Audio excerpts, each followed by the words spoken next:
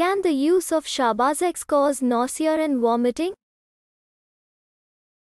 Yes, the use of Shbazox can cause nausea and vomiting. In case you experience nausea while taking this medicine, take it with milk, food or with antacids.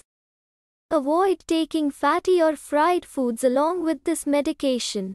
In case of vomiting, drink plenty of water or other fluids by taking small frequent sips.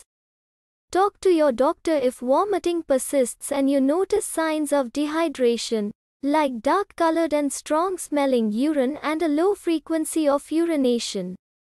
Do not take any other medicine without speaking to your doctor.